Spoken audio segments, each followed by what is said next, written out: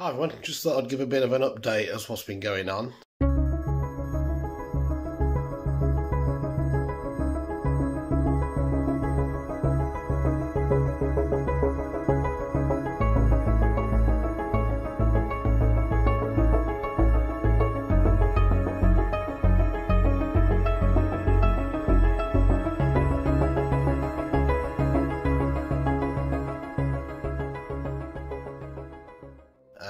CGE's still not in the observatory yet, but I had to sort out a few things first.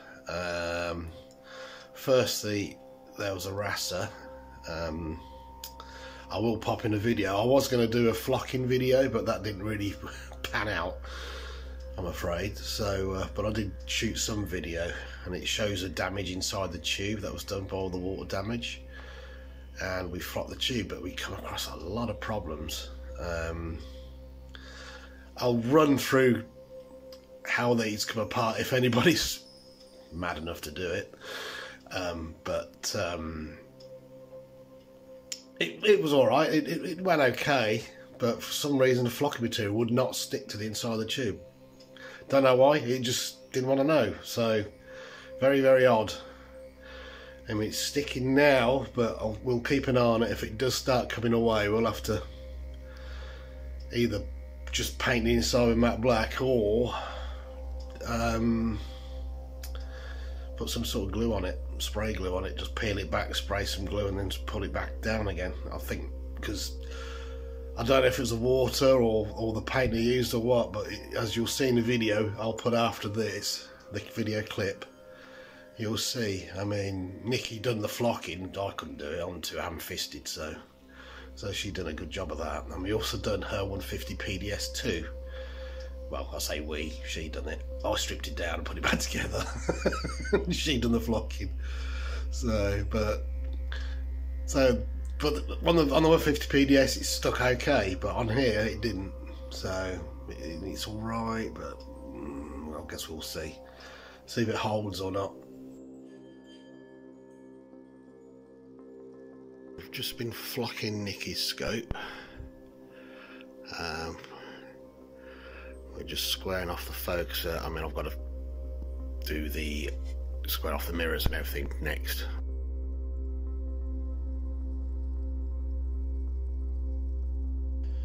Right, so firstly, flocking the Newtonian, you will need to take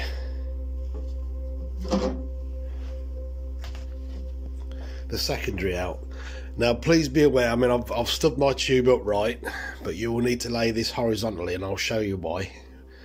Well, I'll tell you why for a few reasons. I mean, obviously you don't want to drop screws down there onto your mirror, and also on the finder, you're probably not going to see it, but it bolts through another plate. There's another plate at the back here, so you pull the screws out and this plate can drop down too. So always have the scope horizontal when pulling it apart. We took that off, we took the focuser off, which is quite easy to do. Took the finder bracket off, took this end off. That all went quite fine. The mirror cell, what I'd do down here is just generally put a bit of masking tape across here and then cut it and then take it off, so when you put it on you put it in the same orientation. I don't know if it makes it easier to collimate afterwards, but I'd rather it in the same orientation than having to jiggle everything around to realign it. It might just take longer to do or be more awkward to do, I don't know. So but what we do is just put tape there, take the same screws out. When I'd flocked to 200p, I'd done it in sections. When Nicky done both this and the RASA, she done it in 2 sections and just managed to peel it and stick it as she went along, all the way round. The 150 PDS was more awkward because it was a smaller diameter tube, but other than that, it done it. The RASA was easier on that note, so on that side of things. So Right, I should go over to the RASA. Oh, and just a little add-on I bought as well. I bought an adapter for another finder guider, so now I've got this finder guider I can use. I don't know what happened to the one off the dog, because I should have a white one, but I've got a feeling I may have given it away. Let the taking apart commence again. This is why the scope's been flopped. This is the damage that was caused by the water. I went through it. You can see it's all damaged the paint inside. So, which can't be very good for internal reflections. You can actually see where the water's ran down, which is why it's going to be flocked. The flocking is done inside the RASA. It was a bit of a pain, it didn't want to stick. I don't know whether it was the water damage on the paint inside or what, so we degreased it as best we could. We tried again. Seems better, I guess. We'll see with the test of time, I suppose, and see how we get on. And now for the reassembly. Right, the RASA, I mean, you're not going to see it. You're not going to see the flocking there because the lighting's horrible. But the RASA, you have to take off both dovetails. Then you have to take off the ring. I mean, this is the dew ring I've got on mine, but you have to take it off because how these screw on, they have a nut on the back, so these just won't unscrew out like they do on the Newtonian. These screws here, not showing up very well. Hang on, let's try this one. There's one. That screw there. I mean, I did replace them as well, but they're just a little bit short. I have got some ones to replace, so I may have to put them in. I mean, they're holding, and they're not going to go anywhere because the dovetail's going to hold everything in check anyway, but I think I may swap them over. But yeah, you got a few of these, probably 6 again, each side. I think they're 6 again like the Newtonian, but they got a nut on the back, 5.5mm. I think it's a 5.5mm nut on the back. So you unscrew these, take them all out. I had to replace screws because some were quite rusty anyway, and there was a couple missing. So, because I think the previous owner must have stripped it to try and empty it of water. It's the same on both ends. You will find there's a bit of stiction with these and get them off, so they might take a bit of getting off, so just take your time. They will come off. They do tend to stick. Obviously the mirror cell end, get it in a dust-free bag, you know, put it in a, I put mine in a bag and just sealed it so no dust or muck could get into it, and left it. Same goes for the corrector plate. And then we flocked it. It's stuck. I'm just gonna have to keep an eye on it. If it does start peeling off, then I'm gonna have to look at another method, I suppose. But it needs something in there because there is damage. I mean, I didn't notice anything on the images, but it's not very healthy in there.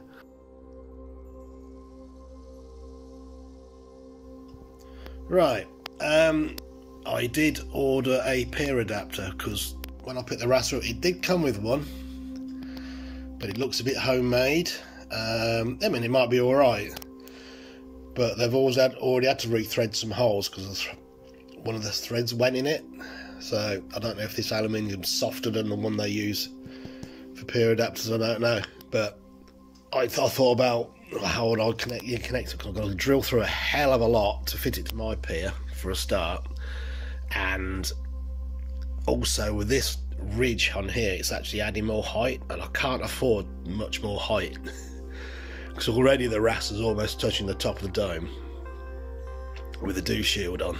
I really don't want to get it any higher, so with this one the Pier part of the CGE will go over and this will bolt through it. My only concern, I mean, this is from Pulsar, I think Flow sell them. These are 8mm, and they're slightly bigger on here, on these ones. I think it should hold it okay, but I guess we'll just find out. Let's hope so. The good thing about it is it'll fit an EQ6, so if I do have any issues with the CGE, I can always put the AZ back on. So that's why I got this, whereas that one I can't. I'd have to change the whole lot, swap it over. This can stay in situ. I can just put the peg on and just bolt the mount in situ. So that's why I went for it in the end. I've still got to figure out a way to fit it in my pier, because I haven't got a pulsar pier. Mine's a homemade pier, but I'm sure I can come up with something. I'm thinking about having some holes drilled so it will bolt straight onto the top of my pier. So that's the plan.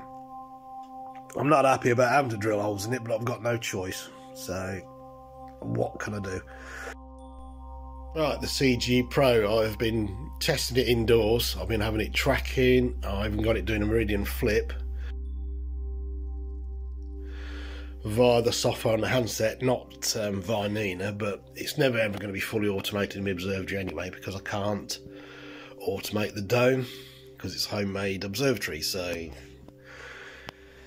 unless you're really clued up on how to do it, and you need some powerful motors to turn it. It's not like a lightweight fiberglass dome. It's ply and steel, so it's quite a weight to shove.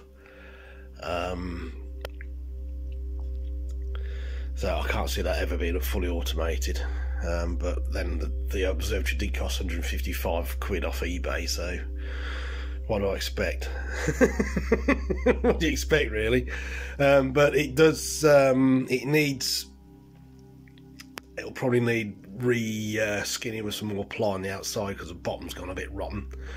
We have done a repair on it, and it seems alright. It's nice and dry and everything, so it should last a few years. But I think eventually I'll have to get another skin of ply on it, so that'll be a job in the future. But for now, it's watertight. It keeps everything dry, which is what you want an observatory to do.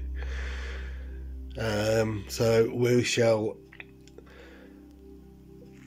crack on. We'll be cracking on soon, fitting this inside the observatory, and we'll hopefully give it a first go. Fingers crossed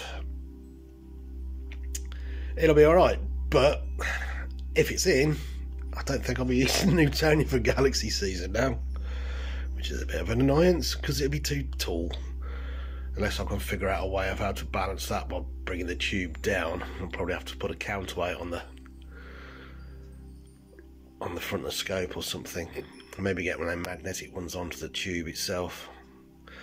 We shall see. But that's another plan. Anyway, that's all, folks. Just thought I'd give you an update, and